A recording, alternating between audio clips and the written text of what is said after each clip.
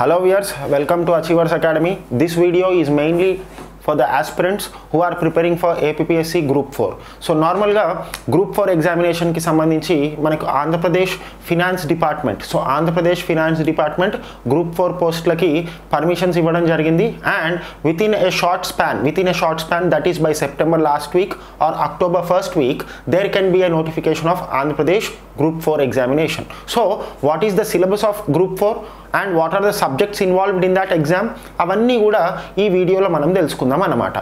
So normal ga manam okkari Andhra Pradesh Prabhutvam Finance Department ichina GO ను కూడా ఒకసారి చూద్దాం. సో ఇక్కడ ఈ జీవో 29/7/2021 అంటే జూలై 29th 2021 ఆంధ్రప్రదేశ్ గవర్నమెంట్ యొక్క ఫినాన్స్ డిపార్ట్మెంట్ దాదాపు చాలా వరకు పోస్టులకి అనుమతి ఇచ్చిందన్నమాట.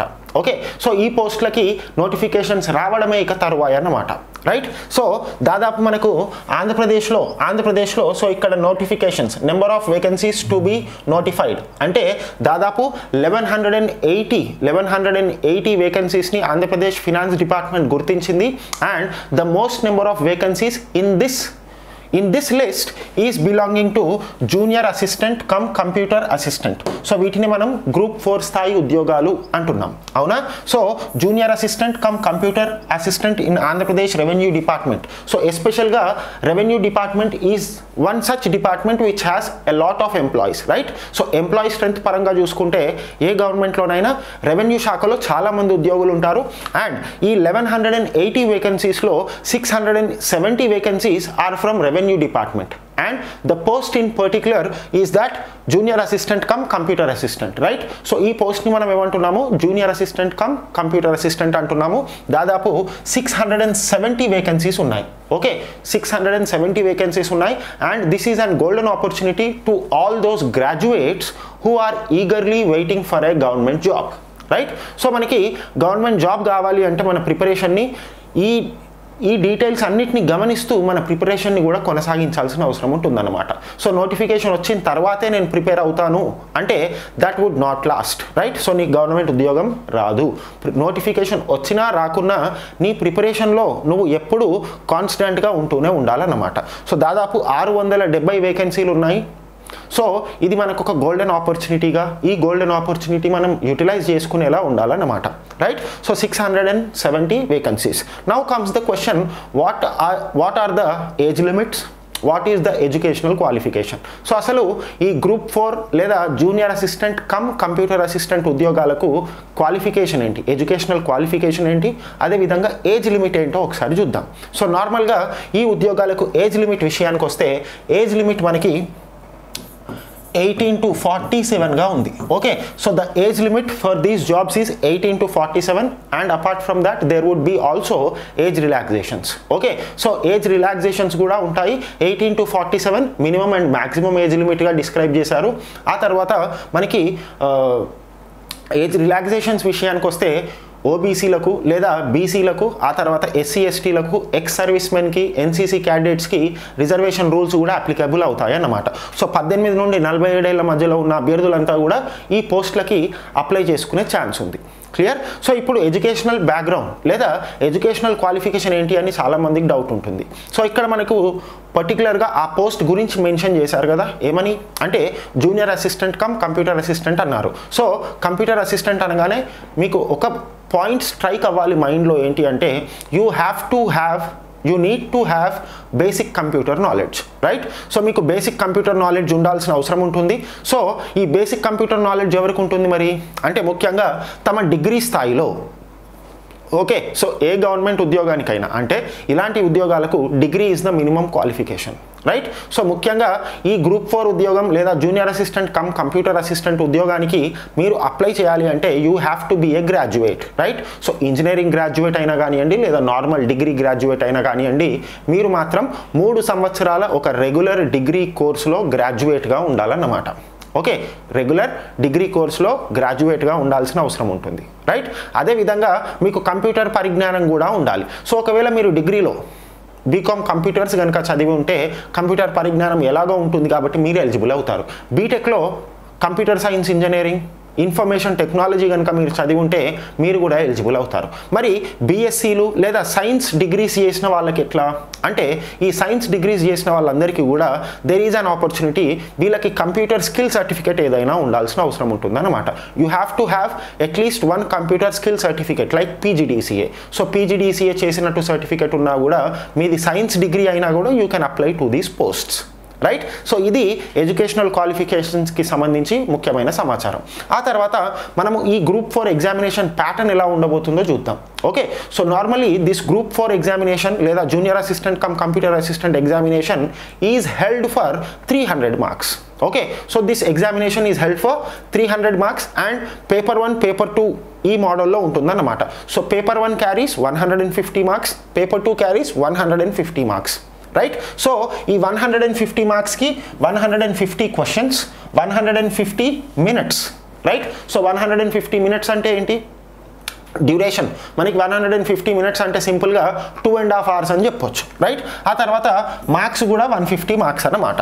ఓకే, సో పేపర్ 1 పేపర్ 2గా ఈ ఎగ్జామ్ ఉంటుంది అండ్ టోటల్ 300 మార్కులకి ఎగ్జామ్ ఉంటుంది అన్నమాట. సో పేపర్ 1 ఏమంటున్నాం మనం, general studies and mental ability paper అంటాం. అదేవిధంగా పేపర్ 2 విషయానికి వస్తే general English and general Telugu paper అంటాం అన్నమాట. Okay, so paper 1 mainly deals with general studies and mental ability. So general studies mental ability యొక్క సిలబస్ ఏంటి, ఆ సిలబస్ని మనం ఏ విధంగా చదవాలి, ఏమేమి టాపిక్స్ వస్తాయో కూడా ఈ వీడియోలో మనం క్లియర్గా తెలుసుకుందాము. అండ్ నెక్స్ట్ పేపర్ 2 విషయానికి వస్తే general English and general Telugu అంటున్నారు.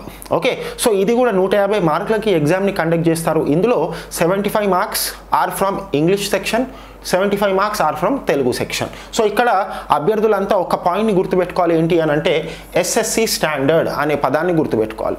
సో ఎస్ఎస్సి స్టాండర్డ్ అంటే ఏంటి, 10వ తరగతి వరకు మనం చదువుకున్న ఇంగ్లీష్ తెలుగు ఎలాగైతే ఉందో ఆ స్థాయి నుండే క్వశ్చన్స్ ఇవ్వబడతాయి. ఓకే, సో కొందరు ఏం చేస్తారు అంటే పిహెచ్డి లెవెల్లో ప్రిపేర్ అవుతారు ఇంగ్లీష్కి తెలుగుకి. సో పిహెచ్డి పొందాల్సిన అవసరం లేదు, ఈ ఇంగ్లీష్ తెలుగులో 10వ తరగతి స్థాయి ప్రశ్నలే అడుగుతారు అన్నమాట ఇంగ్లీష్ మరియు Telugu సబ్జెక్ట్స్లో, right. So PhD level preparation is not at all necessary, just sharpen your basics.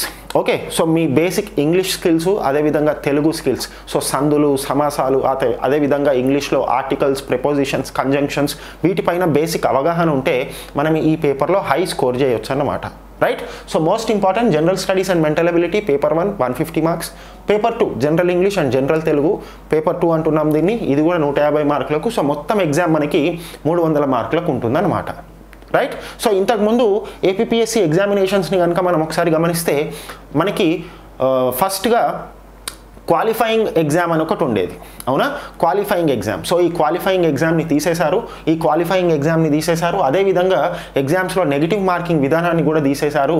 So మనకి మ్యాక్సిమం క్వశ్చన్స్ని మార్క్ చేసే ఛాన్స్ కూడా ఉందన్నమాట. Okay, so you can mark any number of questions because there is no negative marking, right. So అది correct అయితే అవ్వచ్చు, తప్పు అయితే అవ్వచ్చు, మనకి ఎలాంటి పెనాల్టీ ఉండదు. కాబట్టి మనము అన్ని క్వశ్చన్స్కి ఆన్సర్ రాసి వచ్చినా రాకపోయినా వాటిని మార్క్ చేసుకుంటూ వెళ్ళడమే ఒక సేఫ్ మార్గంగా చెప్పుకోవచ్చు అన్నమాట.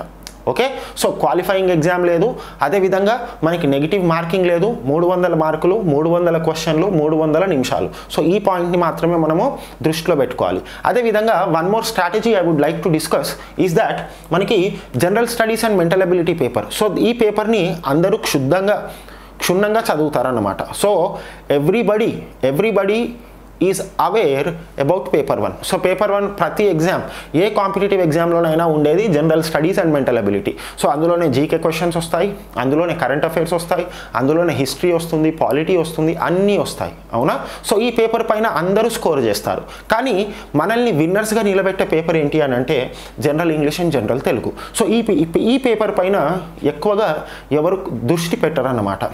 ఓకే, సో ఈ పేపర్ పైన మనం కొద్దిగా దృష్టి పెట్టి ఈ పేపర్లో ఎక్కువ మార్క్స్ని కనుక స్కోర్ చేయగలిగితే ఈ జాబ్ని మనం ఈజీగా సొంతం చేసుకోవచ్చు. సో 670 వేకెన్సీస్ ఉన్నాయి, అందులో ఒక్క జాబ్ నీది అనుకొని నువ్వు ప్రిపేర్ అయితే కంపల్సరీగా ఈ జాబ్ నీ వశం అవుతుందన్నమాట, రైట్. సో 670 జాబ్ వేకెన్సీస్, దీనికి సంబంధించి పోటీ ఎలా ఉండబోతుంది, how would be the competition? So competition విషయానికి వస్తే దాదాపు 8 to 10 lakhs అప్లై చేసే ఛాన్స్ ఉంటుంది అనమాట. 8 to 10 lakh గ్రాడ్యుయేట్స్ అప్లై చేస్తారు. హెవీ కాంపిటీషన్ ఉంటుంది. And in that heavy competition what makes you the winner is this paper 2. So ఈ paper 2ని ఇంకా మనం పర్ఫెక్ట్గా ప్రిపేర్ అయితే మనకి ఈ జాబ్ వచ్చే ఛాన్స్ ఉంటుంది అనమాట. రైట్? సో గ్రూప్ 4 చిన్న జాబు పెద్ద జాబు, చిన్నది పెద్దది అనేది ఏం లేదు. ఫస్ట్ నీకు దమ్ము ఉంటే నువ్వు గవర్నమెంట్ నౌకర్ని సాధించాలి. అవునా? సో గవర్నమెంట్ జాబ్ సాధించడం నీ లక్ష్యం అవ్వాలి, కానీ అది చిన్నదా పెద్దదా కాదు. సో ఒకసారి నువ్వు ఈ చిన్నది క్రాక్ చేసిన తర్వాత పెద్దదానికి సూటి వేయొచ్చు. అవునా? కానీ ముందు నీ లక్ష్యాన్ని చిన్నదాన్ని సాధించుకునే లక్ష్యంగా పెట్టుకుంటే దీన్ని సాధించిన తర్వాత నీ లోపల ఆత్మస్థైర్యం అనేది ఇంకా పెంపొందుతుంది. పెద్ద ఉద్యోగాన్ని అచీవ్ చేసే ఛాన్సెస్ కూడా పెరుగుతాయి. రైట్? సో చిన్నది పెద్దది ఇలాంటి తేడాలు లేకుండా ప్రిపరేషన్ని స్టార్ట్ చేయండి. ఓకే? సో ఇప్పుడు ఒక్కో పేపర్లో ఏమేమి టాపిక్స్ ఉన్నాయి, ఎక్కడి నుండి క్వశ్చన్స్ వస్తాయి, వాట్ ఆర్ ద రీజన్స్ లేదా what are the areas from which questions are asked. So మనకి అసలు అఫీషియల్గా గ్రూప్ 4 ఎగ్జామినేషన్కి సంబంధించి అఫీషియల్ సిలబస్ ఏంటి ఎప్పుడైనా గుర్తుపెట్టుకోండి. Once you start preparing for any exam, okay? So A exam ప్రిపరేషన్కి మనం స్టార్ట్ చేసినా, ఏ ఎగ్జామ్ ప్రిపరేషన్ని కనుక మనం స్టార్ట్ చేస్తే ముందు సిలబస్ని చదవాలన్నమాట. You have to be perfect with the syllabus. లేదా ఆ సిలబస్ కాపీని ఒక జిరాక్స్ని మన పక్కన పెట్టుకోవాలి. సో ఎందులో నుండి ప్రశ్నలు అడుగుతున్నాము అని ఎగ్జామినర్ చెప్తున్నాడు. So Andhra Pradesh public service commission మేము ఈ సబ్జెక్ట్స్ నుండి ఈ టాపిక్స్ నుండి మాత్రమే క్వశ్చన్స్ అడుగుతాము అని మనకు ప్రతి ఎగ్జామ్కి సిలబస్ మెన్షన్ చేస్తుంది. సో నువ్వు గ్రూప్ 1కి ప్రిపేర్ అవ్వాలి అనుకుంటే keep aside your group 1 syllabus. So group 4కి ప్రిపేర్ అవ్వాలి అనుకుంటే గ్రూప్ 4 సిలబస్ని నీ పక్కన పెట్టుకో. రైట్? సో ఈ గ్రూప్ 4 ఉద్యోగాలకు సంబంధించిన సిలబస్నే మనం నెక్స్ట్ డిస్కస్ చేయబోతున్నాం. So first we shall discuss about the paper 1 syllabus. So paper 1 syllabus విషయానికి వస్తే మనకు మొత్తంగా పేపర్ 1లో 12 టాపిక్స్ నుండి క్వశ్చన్స్ వచ్చే ఛాన్సెస్ ఉంటాయి అన్నమాట. So 12 టాపిక్స్ని Andhra Pradesh public service commission వెబ్సైట్లో గ్రూప్ 4 ఉద్యోగాలకు సంబంధించి ఇవే టాపిక్స్ని మనకు మెన్షన్ చేశారు. అండ్ అక్కడి నుండే మనం ఇక్కడ డిస్ప్లే చేసి క్లియర్గా ఎక్స్ప్లెయిన్ చేస్తున్నాము. That's it. Right? So Andhra Pradesh group 4 ఎగ్జామ్స్కి సంబంధించి general studies and mental ability paper 1 విషయానికి వస్తే 12 టాపిక్స్ నుండి క్వశ్చన్స్ అడుగుతాము అని కమిషన్ చెప్తుంది. రైట్? సో ఆ 12 టాపిక్స్ ఏంటో ఒకసారి క్లియర్గా చూద్దాం. ఫస్ట్ టాపిక్ చూద్దాము, events of national and international importance. So what is this events of national and international importance అంటే సింపుల్గా రీసెంట్గా ఒలింపిక్స్ జరిగాయి. అవునా? ఆ తర్వాత పారాలింపిక్స్ జరిగాయి. అదేవిధంగా G20 సమావేశాలు జరుగుతాయి. అవునా? పద్మశ్రీ అవార్డ్స్ ఇస్తారు. సో ఇవన్నీ కూడా events of national and international importance అన్నమాట. సో వీటిపై మనం అవగాహన పెట్టుకోవాలి. సో రీసెంట్గా జరిగిన ముఖ్యమైన ప్రపంచవ్యాప్తంగా భారతదేశంలో జరిగిన ముఖ్యమైన సమావేశాలు, ముఖ్యమైన సందర్భాలను గుర్తుపెట్టుకోవాలన్నమాట. సో ఫస్ట్ పాయింట్ ఏమని చెప్తుంది, events of national and international importance. ఇక్కడ నుండి కంపల్సరీగా క్వశ్చన్స్ వస్తాయి. ఆ తర్వాత సెకండ్ పాయింట్ చూడండి, current affairs, international, national and regional. Okay? So international అంటే అంతర్జాతీయ అంశాల నుండి. సో రీసెంట్గా ఆఫ్ఘనిస్తాన్ని తాలిబాన్ క్యాప్చర్ చేశారు. అవునా? సో ఇవన్నీ కూడా అంతర్జాతీయ అంశాలుగా మనం చెప్పొచ్చు. ఆ తర్వాత నేషనల్ విషయానికి వస్తే భారతదేశంలో జరుగుతున్న రీసెంట్ అపాయింట్మెంట్స్ కానివ్వండి, భారతదేశంలో బుక్స్ అండ్ ఆథర్స్ కానివ్వండి, భారతదేశానికి సంబంధించి స్పోర్ట్స్ అవార్డ్స్ కానివ్వండి, పర్సనాలిటీస్ కానివ్వండి, వీటి నుండి క్వశ్చన్స్ వస్తాయి. ఆ తర్వాత రీజనల్ అంటే ఆంధ్రప్రదేశ్కి రిలేటెడ్గా. Okay? So Andhra Pradesh current affairs. So రీసెంట్గా ఆంధ్రప్రదేశ్లో ఎలాంటి కరెంట్ అఫైర్స్ సంభవించాయి, వీటన్నిటి నుంచి కూడా క్వశ్చన్స్ వస్తాయి అన్నమాట. Okay? If you are confused, so ఒకవేళ మీరు కనుక కన్ఫ్యూజన్లో ఉంటే కరెంట్ అఫైర్స్ ఎలా ప్రిపేర్ అవ్వాలి అనే కన్ఫ్యూజన్లో మీరు కనుక ఉంటే achievers academy is providing free of cost current affairs through YouTube videos. Right? So international and నేషనల్కి సంబంధించిన అంశాలను వీక్లీ కరెంట్ అఫైర్స్గా, అదేవిధంగా ఆంధ్రప్రదేశ్ అండ్ తెలంగాణ ఈ రెండు ప్రాంతాలకు సంబంధించిన current అఫైర్స్ని monthly వీడియోస్గా రూపొందిస్తున్నాము. If you are interested go check them out. Right? ఆ తర్వాత థర్డ్ పాయింట్ని చూద్దాము, జనరల్ సైన్స్. సో మనకి జనరల్ సైన్స్ అనగానే 3 సబ్జెక్టులు. అవునా? Biology, physics, chemistry. Right? Biology, physics, chemistry విషయానికి వస్తే వీటిపై బేసిక్స్ మనకి తెలిసి ఉండాలన్నమాట. ఓకే? సో ఏదైనా ఒక స్టాండర్డ్ జీకే బుక్ని తీసుకొని ఈ బేసిక్స్ ఆఫ్ బయాలజీ, ఫిజిక్స్, కెమిస్ట్రీని చదవండి. Apart from general science you will also be asked questions from the latest science and technology developments. Okay? So రీసెంట్గా ఇస్రో ఏం శాటిలైట్ని ప్రయోగించింది, డిఆర్డిఓ ఏం మిసైల్ని ప్రయోగించింది. సో ఇలా టెక్నాలజికల్ డెవలప్మెంట్స్ పై కూడా క్వశ్చన్స్ వస్తూ ఉంటాయి. అండ్ వీటిని మెజారిటీగా మనం కరెంట్ అఫైర్స్లో కవర్ చేసేస్తాం. రైట్. ఆ తర్వాత social, economic and political history of modern India with special emphasis on Andhra Pradesh. So normally modern Indian history, so ఇక్కడ మనం హిస్టరీ సెక్షన్ గురించి డీల్ చేస్తున్నాం అన్నమాట. సో మోడర్న్ ఇండియన్ హిస్టరీ విషయానికి వస్తే it starts from 1498 and ends with 1947. So 1498లో భారతదేశానికి యూరోపియన్లు వచ్చారు, 1947లో భారతదేశానికి ఫ్రీడమ్ వచ్చింది. సో ఈ పార్ట్నే మనం మోడర్న్ ఇండియన్ హిస్టరీ అని అంటున్నాం. సో ఈ పార్ట్ని చదువుతూ ఈ పార్ట్ అంటే 1498 నుండి 1947 వరకు ఆంధ్రప్రదేశ్ హిస్టరీ ఏంటి, what is the history of Andhra Pradesh during this time period అనేది కూడా మనం తెలుసుకోవాలన్నమాట. సో ముఖ్యంగా ఇక్కడ మోడర్న్ ఇండియన్ హిస్టరీని చదవాలి, అదేవిధంగా ఆ మోడర్న్ ఇండియన్ హిస్టరీ టైం పీరియడ్లో ఆంధ్రప్రదేశ్ యొక్క హిస్టరీని కూడా చదవాలన్నమాట. ఓకే, శాతవాహనులు, ఇక్ష్వాకులు, విష్ణుకుండినులు, తూర్పు చాళుక్యులు వీళ్ళందరి గురించి చదవాల్సిన అవసరం లేదు. జస్ట్ మోడర్న్ ఇండియన్ హిస్టరీ ఏ టైం పీరియడ్ నుండి ఏ టైం పీరియడ్ వరకు చదువుతున్నామో అదే ఏపీ హిస్టరీని కూడా అదే టైం పీరియడ్ మధ్యలో చదవాలన్నమాట. So this is enough, right. ఆ తర్వాత నెక్స్ట్ పాయింట్ చూద్దాం, Indian polity and governance. So ముఖ్యంగా ఇండియన్ పాలిటీ అనగానే కాన్స్టిట్యూషన్ ఆఫ్ ఇండియా సింపుల్లీ, అవునా. So the standard book for this Indian polity is Lakshmikanth. So ఈ లక్ష్మీకాంత్ నుండి అనేక ప్రశ్నలు వస్తాయి, ఇండియన్ పాలిటీకి ఈ పుస్తకం సరిపోతుంది అనమాట. ఆ తర్వాత గవర్నెన్స్ విషయానికి వస్తే మనకు రాష్ట్ర ప్రభుత్వం, కేంద్ర ప్రభుత్వం తీసుకొచ్చే పథకాలు, okay, some of the important policies, programmes implemented by state government and central government. So నార్మల్గా ఆంధ్రప్రదేశ్లో దిశ పోలీస్ స్టేషన్స్ అని ఓపెన్ అయ్యాయి, అవునా. సో ఇలాంటి ప్రోగ్రాంల మీద, ఇలాంటి సంక్షేమ పథకాల మీద, జగనన్న విద్యా దీవెన, సో ఇలాంటి కార్యక్రమాలపైన క్వశ్చన్స్ అడగడం జరుగుతుంది అన్నమాట. అటల్ పెన్షన్ యోజన, సో ఇవన్నీ కూడా గవర్నెన్స్లో భాగంగా వస్తాయి అన్నమాట, రైట్. సో ఇది 5th పాయింట్గా చెప్పారు. ఆ తర్వాత 6th point, and this 6th point is mainly dealing with economy. So ఈ ఎకానమీలో ముఖ్యంగా మనము ఇండియన్ ఎకానమీని చదవాలి, అదేవిధంగా ఆంధ్రప్రదేశ్ ఎకానమీని చదవాలి. సో ఎకానమీ ప్రిపరేషన్కి మనకు కీ సోర్సెస్ ఏవి అని అంటే ఎకనామిక్ సర్వే, అదేవిధంగా ఆంధ్రప్రదేశ్ ఎకనామిక్ అవుట్లుక్, ఆ సంవత్సరానికి సంబంధించిన ఎకనామిక్ అవుట్లుక్స్ని మనం చదువుతూ ఉండాలి. ఎకనామిక్లో బేసిక్స్, జీడిపి అంటే ఏంటి, జిఎన్పి అంటే ఏంటి, ఎన్ఎన్పి అంటే ఏంటి, వీటన్నిటిపైన కూడా మనకు అవగాహన ఉండాలి. బ్యాంకింగ్ సెక్టార్ ఏంటి, ఆర్బీఐ ఏంటి, వీటన్నిటిపైన అవగాహన ఉండాలన్నమాట. ఆ తర్వాత మనకు physical Geography of Indian sub continent and Andhra Pradesh. So ఇక్కడ మనం భారతదేశ భౌగోళిక వ్యవస్థ, లేదా దీన్నే we call it as Indian geography అంటాం. సో ఇండియన్ జాగ్రఫీ చదవాలి, అదేవిధంగా ఆంధ్రప్రదేశ్ జాగ్రఫీ కూడా మనం చదవాల్సిన అవసరం ఉంటుందన్నమాట, రైట్. ఆ తర్వాత disaster management. So disaster management is one of the popular topics wear high number of questions are asked. So ఇటీవల ఈ డిజాస్టర్ మేనేజ్మెంట్ నుండి కూడా చాలా క్వశ్చన్స్ వస్తున్నాయి. సో డిజాస్టర్ మేనేజ్మెంట్ కూడా మనం చదవాల్సిన అవసరం ఉంటుంది. అండ్ నెక్స్ట్ మనకి sustainable development and environmental protection. So ఇక్కడ నుండి కూడా మనకు చాలా క్వశ్చన్స్ వస్తున్నాయి. Disaster management, sustainable development, environmental protection, వీటి నుండి మనకు ప్రశ్నలు చాలా వస్తున్నాయి కాబట్టి ఈ టాపిక్స్ని కూడా మనం చదవాల్సిన అవసరం ఉంటుంది, రైట్. ఆ తర్వాత ఇక 10th సెక్షన్ విషయానికి వస్తే ఇక్కడ మనకి లాజికల్ రీజనింగ్, అనలిటికల్ అబిలిటీ, ఇక్కడ నుండి ప్రశ్నలు వస్తాయన్నమాట. సో 150 మార్క్స్ క్వశ్చన్ పేపర్లో, అంటే general studies and mental ability ఈ క్వశ్చన్ పేపర్లో 150 క్వశ్చన్లు ఉంటాయి కదా. Out of 150 at least 120 are from general studies. Okay, so general studies నుండి 120 ప్రశ్నలు అడిగితే కేవలం 30 ప్రశ్నలు రీజనింగ్, అదేవిధంగా మ్యాథ్స్ లేదా అరిథమెటిక్ నుండి అడుగుతారన్నమాట. ఆ తర్వాత 11th దాంట్లో మనకి డేటా అనాలిసిస్ అన్నారు. So what is this data analysis అంటే మనకి గ్రాఫ్స్ ఇస్తారు, ఆ గ్రాఫ్స్ని మనం అబ్జర్వ్ చేసిన తర్వాత there would be some questions, ఆ క్వశ్చన్స్కి ఆన్సర్స్ ఇవ్వాలి. పై చార్ట్స్ ఇస్తారు, అదేవిధంగా బార్ గ్రాఫ్స్ ఇస్తారు. సో వీటన్నిటిని కూడా మనం అబ్జర్వ్ చేసి వాటికి సంబంధించిన క్వశ్చన్లకు ఆన్సర్ పెట్టాల్సిన అవసరం ఉంటుందన్నమాట. వీటిని మనం డేటా అనాలిసిస్ అంటాం. ఆ తర్వాత బైఫర్కేషన్ ఆఫ్ ఆంధ్రప్రదేశ్. సో ఆంధ్రప్రదేశ్ని, యునైటెడ్ ఆంధ్రప్రదేశ్ని 2014లో ఆంధ్రప్రదేశ్, తెలంగాణగా బైఫర్కేట్ చేశారు according to Andhra Pradesh reorganisation act 2014. So ఈ యాక్ట్ పైన కూడా మనకు అవగాహన ఉండాలన్నమాట. సో ఇందులో ఎన్ని సెక్షన్లు ఉన్నాయి, ఏ సెక్షన్ క్యాపిటల్ గురించి మాట్లాడుతుంది, ఏ సెక్షన్ హైకోర్టు గురించి మాట్లాడుతుంది.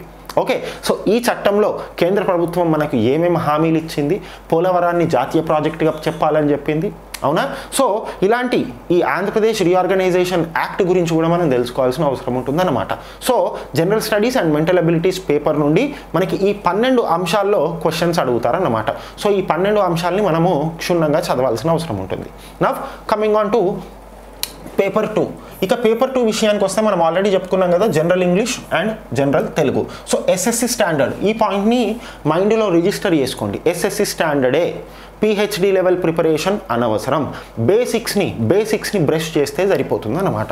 సో ఫస్ట్ ఇంగ్లీష్ ఎన్ని మార్కులకు అడుగుతారని చెప్పాను, 75 మార్క్స్. అండ్ తెలుగు క్వశ్చన్స్ కూడా 75 మార్క్స్ అడుగుతారని చెప్పాను, అవునా? సో ఇక ఇంగ్లీష్ విషయానికి వద్దాం. సో ఇంగ్లీష్లో మనకి మెయిన్గా ఏ టాపిక్స్ నుండి క్వశ్చన్స్ వస్తాయి అంటే, ఒకటి comprehension. So what is meant by comprehension? మనకి పెద్ద ప్యాసేజ్ ఇస్తారు, ఆ ప్యాసేజ్ చదివిన తర్వాత అందులో నుండి క్వశ్చన్స్ అడుగుతారు, ఆ క్వశ్చన్స్కి మనం ఆన్సర్స్ ఇవ్వాలి. ఆ తర్వాత యూసేజ్ అండ్ ఇడియమ్స్, ఆ తర్వాత vocabulary and punctuation, and then logical rearrangement of sentences. So what is logical rearrangement of sentences?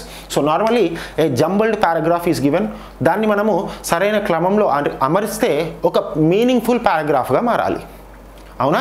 So మనకి పారాగ్రాఫ్ని జంబుల్ చేసి ఇస్తారన్నమాట. ADBC ఈ విధంగా ఇస్తారు. దాన్ని మనం ABCDగా అంటే ఆ లైన్స్ అన్నిటిని కలిపితే ఒక మంచి పారాగ్రాఫ్గా మారాలి. సో దీన్నే మనము logical and rearrangement of sentences అంటాం. ఆ తర్వాత గ్రామర్ నుండి కూడా క్వశ్చన్స్ వస్తాయి, రైట్? సో గ్రామర్లో ముఖ్యంగా ఏ టాపిక్స్ నుండి క్వశ్చన్స్ వస్తాయి, వాటిని కూడా మనం ఫిల్టర్ చేయడం జరిగింది, especially for group 4 aspirants. So grammar topics చూడండి, right? So noun, సబ్వర్బ్ agreement, pronoun, adjectives, tenses, prepositions, articles, adverb, conjunctions, direct and indirect speech, active voice, passive voice, ఆ తర్వాత simple, compound and complex sentences. So grammar నుండి ఈ topics నుండి మనకు questions వస్తాయి అన్నమాట, right? So English మనం ప్రతి ఒక్క కాంపిటేటివ్ ఎగ్జామ్కి ప్రిపేర్ అవుతాం కాబట్టి ఇంగ్లీష్ ఒక విధంగా ఈజీ సెక్షన్ అని చెప్పొచ్చు మనం ఈ పేపర్లో. బట్ అందరికీ night Meyer, okay? So most of the people find Telugu section as night Meyer, right? So ఒక పీడకలగా భావిస్తారు ఈ తెలుగు సెక్షన్. సో తెలుగు మీడియంలో చదివిన విద్యార్థులు they can easily crack this Telugu section. But English మీడియంలో చదివిన వాళ్ళకి తెలుగు సెక్షన్ కష్టం ఎలా అవుతుందో, తెలుగు మీడియంలో చదివిన వాళ్ళకి ఇంగ్లీష్ సెక్షన్ అంతే విధంగా కష్టం అవుతుంది. So there is equal both advantage and disadvantage, right? So ఇప్పుడు తెలుగు గురించి చూద్దాం ఒకసారి. సో తెలుగు విషయానికి వస్తే తెలుగు సెక్షన్ అంటే 150 మార్కుల తెలుగు నుండి కూడా 175 మార్కులు అడుగుతారు, ఓకే? సో ఇందులో ఒకసారి చూద్దాం synonyms and vocabulary. Synonyms and vocabulary అంటే ఏంటి? మనకి నార్మల్గా పర్యాయ పదాలు, నానా అర్థాలు అంటాం కదా, సో అది. ఆ తర్వాత తెలుగు గ్రామర్. సో తెలుగు గ్రామర్లో సందులు, సమాసాలు ఇవన్నీ కూడా ఉంటాయి, అవునా? సో ఇక్కడ కేవలం గ్రామర్ అని ఇచ్చాడు. మరి ఆ గ్రామర్లో ఏం టాపిక్స్ ఉంటాయో కూడా మేము మీకు అందించబోతున్నాం, రైట్? సో గ్రామర్లో ఏమేమి టాపిక్స్ ఉంటాయో మనం నెక్స్ట్ స్లైడ్లో తెలుసుకుందాము. దానికన్నా ముందు తెలుగు టు ఇంగ్లీష్ మీనింగ్స్ అంటే తెలుగు పదాన్ని ఇస్తారు, దాని యొక్క ఇంగ్లీష్ అర్థం ఏంటి అంటారు. అదేవిధంగా ఇంగ్లీష్ పదాన్ని ఇస్తారు, తెలుగు అర్థం ఏంటి అంటారు. ఆ తర్వాత యూసేజ్ అండ్ ఇడియం. సో ఇలాంటి టాపిక్స్ నుండి మనకు తెలుగు సెక్షన్లో క్వశ్చన్స్ వచ్చే ఛాన్స్ ఉంటుంది అన్నమాట. సో మనము గ్రామర్ గురించి చెప్పుకోవాలి, okay? So what are the questions asked in grammar? So అసలు గ్రామర్లో ఏమేమి టాపిక్స్ ఉన్నాయి, ఇది చాలామందికి ఒక కన్ఫ్యూజన్, రైట్? సో చాలామందికి అసలు గ్రామర్లో ఏమేమి టాపిక్స్ ఉంటాయో కూడా తెలియదు, అవునా? సో మనకి ఎగ్జామ్ పాయింట్ ఆఫ్ వ్యూలో తెలుగు గ్రామర్ నుండి ఏ టాపిక్స్ని మనం ప్రిపేర్ అవ్వాలో ఒకసారి చూద్దాము. Most important, right? ఒకటి అలంకారాలు, ఆ తర్వాత ఛందస్సు. సో ఛందస్సు అందరికి తెలుసు కదా, యమత రాజ బాణ సలగం అని ఉంటుంది, అవునా? ఆ తర్వాత సందులు, ఆ తర్వాత సమాసాలు మోస్ట్ ఇంపార్టెంట్, అండ్ నెక్స్ట్ వ్యాకరణం, ఆ తర్వాత అర్ధ పరిణామం, ఆ తర్వాత అవ్యము క్రియ, ఆ తర్వాత ధ్వని ఉత్పత్తి స్థానాలు, అండ్ నెక్స్ట్ పురుషాలు, ఆ తర్వాత వచనం. So these are the 10 most important topics in Telugu grammar. వీటిని కనుక మనం ప్రిపేర్ అయితే ఈ గ్రూప్ 4 జాబ్ని ఈజీగా మనం క్రాక్ చేయొచ్చు అన్నమాట. సో ఇప్పుడు ఇంత డిస్కస్ చేసాం కదా, ఓకే? ఇంత డిస్కస్ చేసాం. What is our only motive అంటే ముఖ్యంగా achievers academy is bringing you and exclusive Andhra Pradesh public service commission group 4 course. So ఈ కోర్సులో ముఖ్యంగా మనం Telugu మీడియంకి separate course and English మీడియంకి separate కోర్స్ని రూపొందించడం జరిగింది. The candidates who are interested in English medium can register for that course. And Telugu మీడియంలో చిన్నప్పటి నుండి తమ విద్యాభ్యాసాన్ని కొనసాగించిన వారు తెలుగు మీడియం కోర్స్కి రిజిస్టర్ అవ్వచ్చు అన్నమాట. So every video, every subject in this particular section would be clearly explained, okay? So దీనితో పాటు మీకు మాక్ టెస్ట్లు, అదేవిధంగా కరెంట్ అఫైర్స్కి సంబంధించిన వీడియోస్ని, కరెంట్ అఫైర్స్ క్విజ్ని కూడా మేము కండక్ట్ చేస్తున్నాము. సో ఒకవేళ మీరు కనుక ఇంట్రెస్టెడ్గా ఉంటే మీరు achieversnext.comని విజిట్ చేయడం ద్వారా కానీ లేదా గూగుల్ ప్లే స్టోర్లో ఉన్న మా app that is achievers next అనే యాప్ని కానీ డౌన్లోడ్ చేసుకుంటే ఈ గ్రూప్ 4 కోర్స్కి సంబంధించిన ఆన్లైన్ కోర్స్కి సంబంధించిన కంప్లీట్ ఇన్ఫర్మేషన్ మీకు అందుతుందన్నమాట. Thank you. I hope you like the video. I wish you all the best.